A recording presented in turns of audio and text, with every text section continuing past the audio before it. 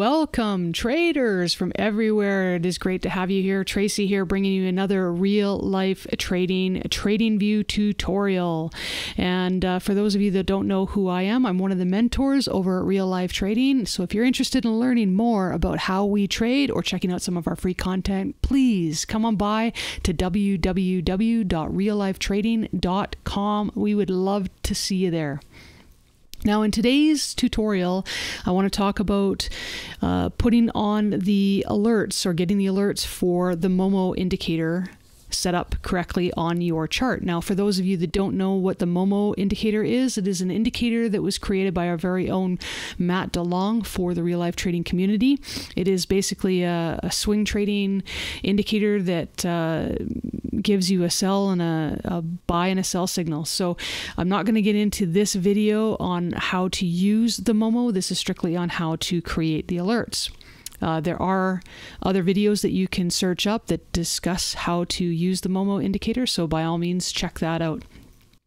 For now, though, I do want to start with how to get the MOMO indicator on your chart. So the first thing that you need to do, if you haven't done it already, is head on over to the main page of TradingView and make sure that this area here is selected with people. Then what you're going to want to do is type in Matt DeLong and click enter. And you'll see him right here, so click on his name, click on that, and you'll get to his main page. Now from there you're going to want to hit script, and right down here you're going to see trend following MOMO. Click on that, and right down on this gives a little bit of an insight as far as what the actual indicator is all about.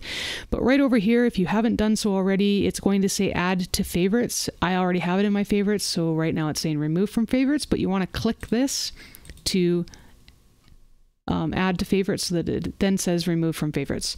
So now that you've done that, that's step one. Let's head back over to the chart. And in the chart, if you don't have the MOMO indicator on, let's just get this out of here.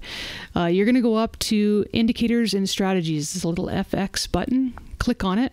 And then in your favorites, you're going to scroll down to Trend Following MOMO, and you're going to see that it's by Matt DeLong. And what you're going to do is you're going to click on that. That's going to add the indicator to your chart. So that's now how you've got the indicator on your chart.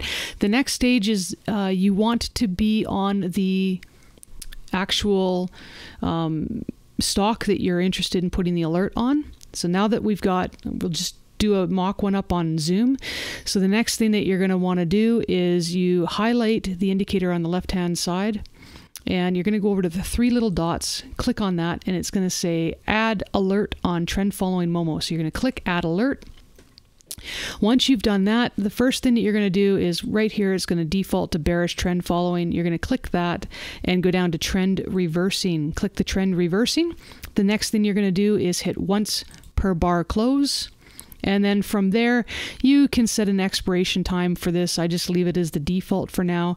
If you have the app on your phone, which is a great tool to be using, I have it notify on the app so it shows up. I also have a pop-up that'll show up on my screen. And then trend changing is the message. Now, if you want to create your own name, you can. From there, you just hit create. You're going to get a warning because this alert may be triggered differently than expected because it is not a default alert within TradingView. I just continue anyway. I've had no issues. And then from there, you're going to now see it over on the, let's just get over here. If you don't have it here yet, there's the three lines that have your watch lists. Go down to the alerts, click on the alerts, and you should see the alert trend changing zoom on the 78-minute. It is active right there. Now, what's going to happen is the minute that we actually do get one of these alerts, you're going to get a pop-up that says zoom 78-minute trend changing and the alert. At that point, you can then go and do whatever you need to do for it. So this is going to show up for both the long and the short alerts. And that's pretty much it. So there you have it. That is how you get your alerts set up for the MOMO indicator on TradingView.